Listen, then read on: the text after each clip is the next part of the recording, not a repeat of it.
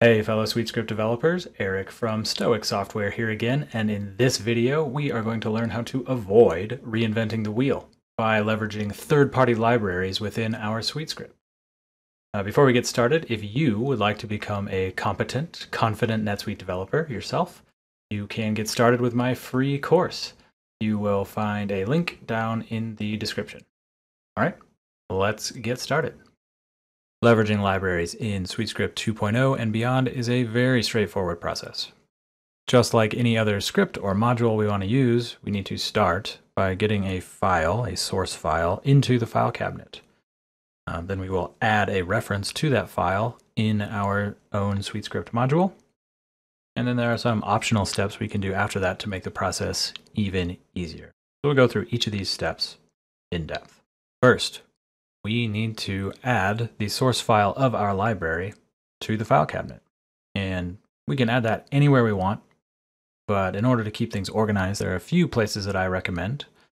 This is a general purpose library that's going to be commonly used by a whole bunch of different scripts, different applications. Then a lib folder right under SuiteScripts is a great place to put those.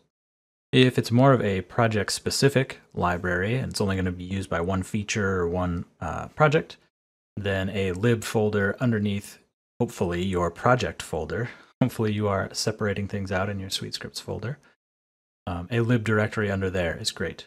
And if this is a Suite app, hopefully your Suite app has its own lib directory as well for all the libraries and custom modules that you're building.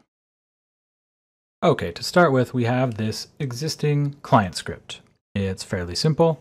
It is deployed to the project record, and it is written in SuiteScript 2.1. Client scripts are a little shaky on their 2.1 support, so if you're following along and get some trouble, just down convert it to 2.0, and you should be okay.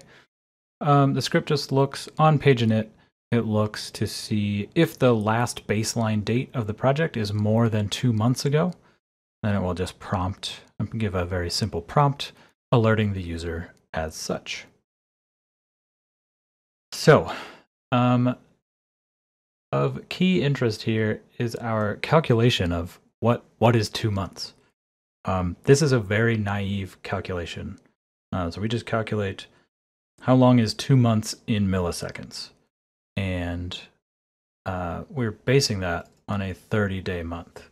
So it's very naive. It's not going to always be correct. There are lots of exceptions to that. There are leap years to handle. There are months with 28 days. There are months with 31 days. So this is not always going to be accurate. And to write the algorithm to calculate what is 2 calendar months is extremely complex. And I don't want to do it. So somebody else has already done that for us. So we are going to use a third-party library called Moment.js. If you're not familiar, this is one of my favorite libraries for anything involving dates, times, calendars. It is the best. So we are going to grab the library. Just download the raw source file. And then we have our folder here in the file cabinet where we're going to add it. So I've added a lib folder to our third-party video project. And I'm just going to add the Moment library. All right, so that is accessible in our file cabinet. And that brings us to our second step, which is to actually reference this library in our script. Now, in SuiteScript, there is no difference between a third-party library or a custom library module we built ourselves. There's no distinction. They behave the same.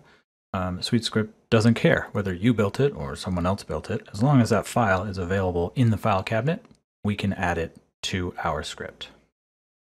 So, back in our script, we are going to add a new reference to our Moment module. So the Moment library lives in a directory below this client script file. We go back and look at our file cabinet. here is our client script file. We go into the lib directory to access moment.min.js. And in our module paths, we cut off the JS extension, so we're left with lib directory moment.min file, and we are going to alias that module as moment. So what I want to do with moment now is completely replace our calculation of months and milliseconds and comparing times, and we're going to let moment do that work for us.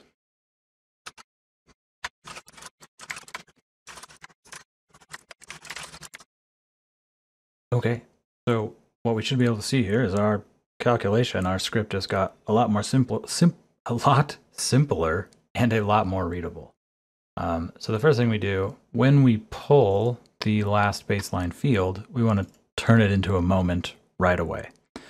Now the last baseline could be empty. The project may have never been baselined before.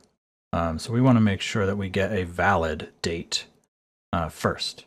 And so that's what we check right here. Moment has a nice handy method to check whether a date is valid.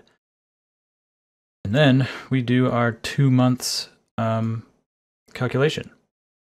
So a moment with no parameters just gives me the right now, gives me today. The diff method calculates the difference between 2 moments. So we're taking the difference between right now and the last baseline in months. So we're telling moment to do that calculation and then convert it to months. And if that is greater than or equal to 2 months, then we want to show our message. Now there are also some optional things we can do to make referencing third-party modules and using them a little easier. And one of those things is to alias them. So it's often the case that you might reuse these third-party libraries. We might use moment all over our SuiteScripts, several different projects, several different features, several different scripts.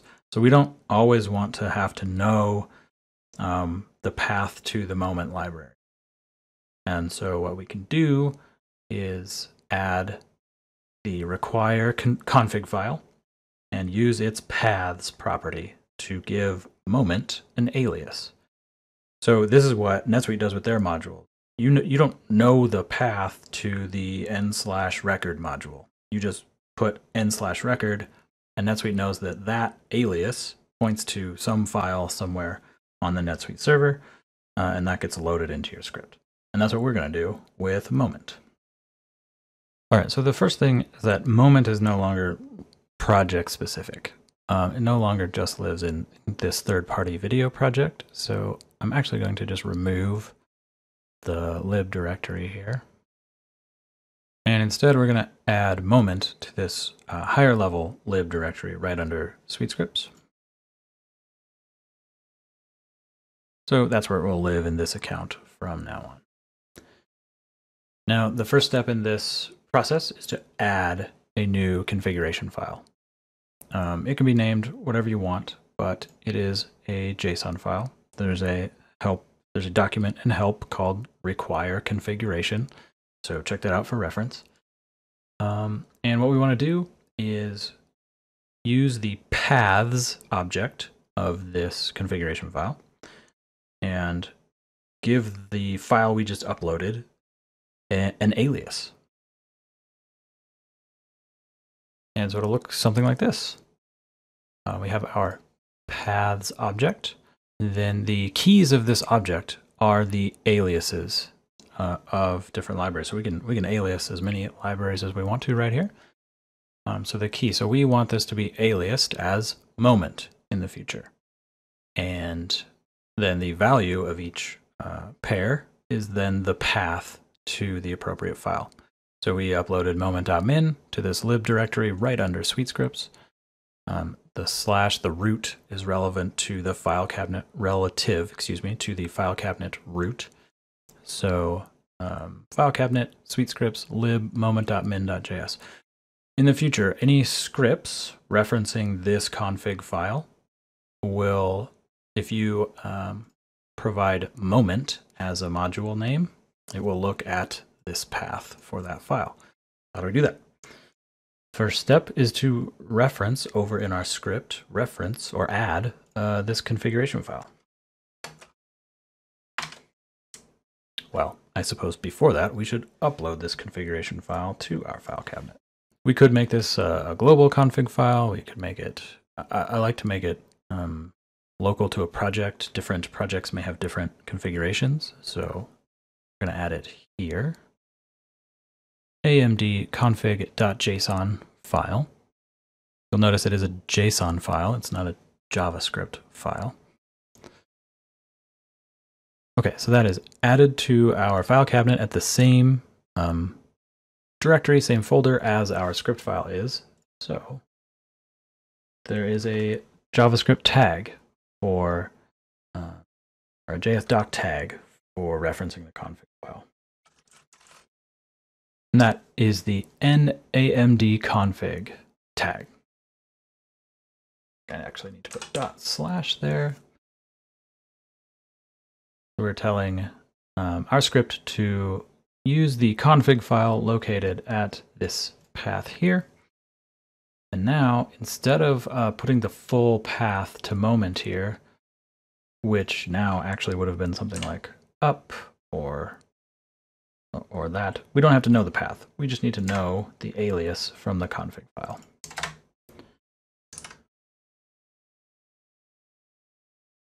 And that's it. Now this will work exactly the same as something like n/record or n/search, right? They just have a name, not a full path. That's what this alias allows us to do for our custom modules as well. And that's really all there is to it. We have greatly simplified our script here.